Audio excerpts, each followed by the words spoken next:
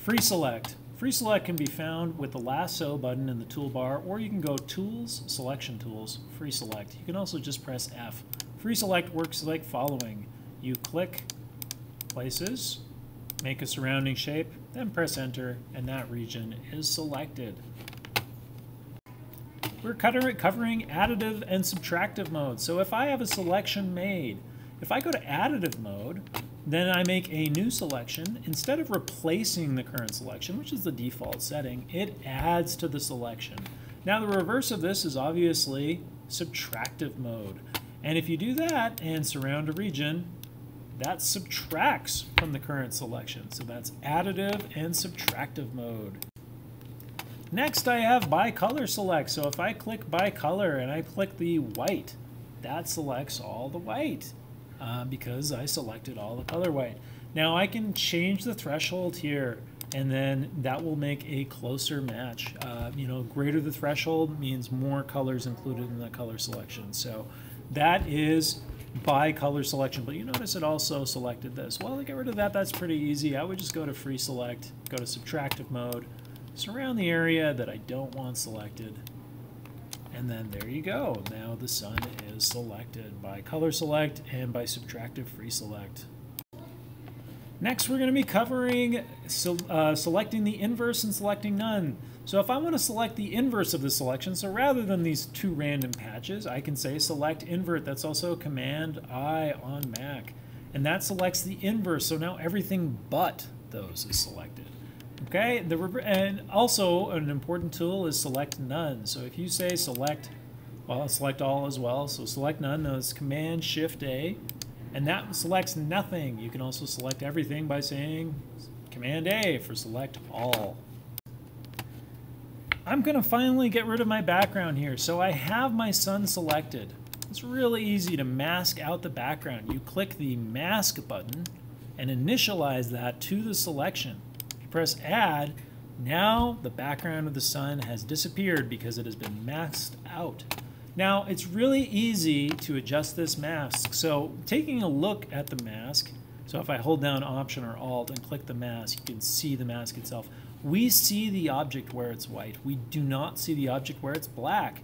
And you can imagine what gray does. But anyways, let's say I wanted to hide part of this. So if I click my brush, okay, and I paint part of this selection black, do you see how that now disappears? Okay, wherever I paint black disappears. And let's take a look at that layer mask again. Do you see where it's painted black, it's no longer visible?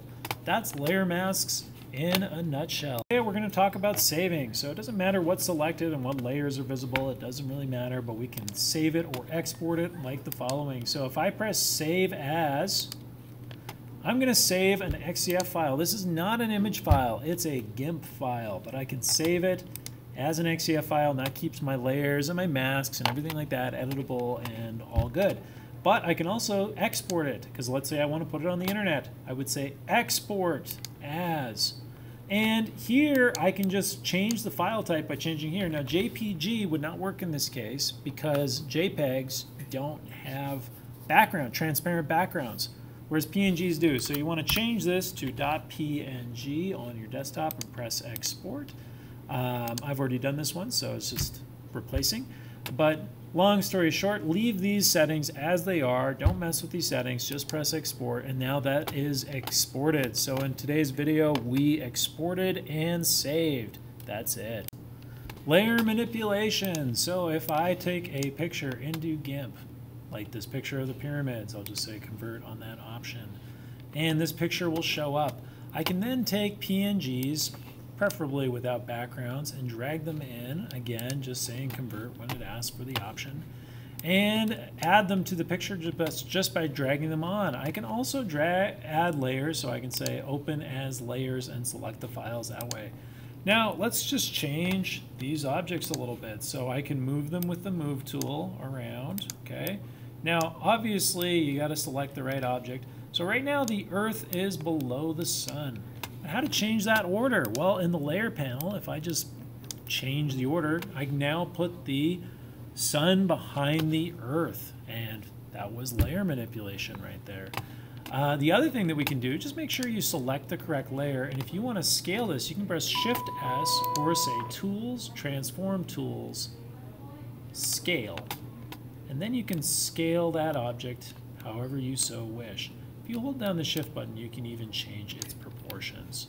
Okay, so that's Shift S to scale. You can also move things with scale too, which is nice. Okay, so again, make sure you select the right layer. So if I press Shift S, I can scale the Earth and change its position and do all that. I can also change layer orders. Now if I put this guy on top, you won't see the other ones because it's on top of it. And that's all layer manipulation.